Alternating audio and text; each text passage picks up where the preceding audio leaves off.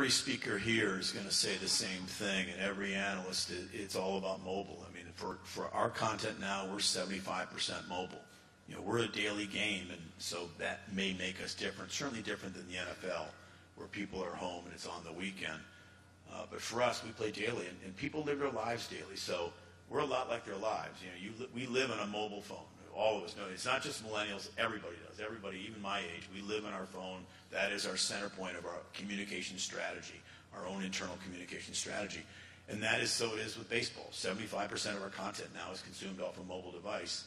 And that will ultimately get to about 85, 90, and it'll stop there because people still go to work and will still log in. It'll look like it's a desktop, even though, you know, desktops don't really exist anymore.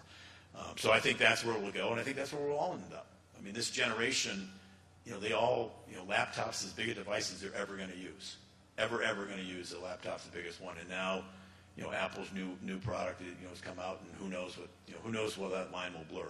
Obviously, you know, there's so much uncertainty. Nobody can see into the future. Nobody would have expected to be where we are now 10 years ago.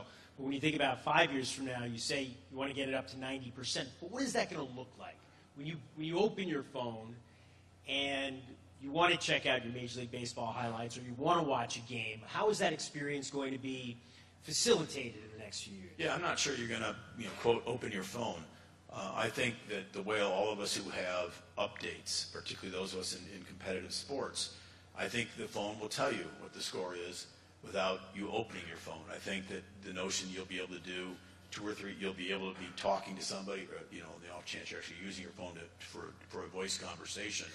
More likely you'll be texting someone, or even in some worlds emailing them. And I think the phone will tell you notifications the way they work today. It's a little clumsy. It works. But I think it'll be a lot smoother, and I think you're just going to get a little color, a little dot, a little something on your phone that will tell you what you need to know, which is your favorite team just went ahead.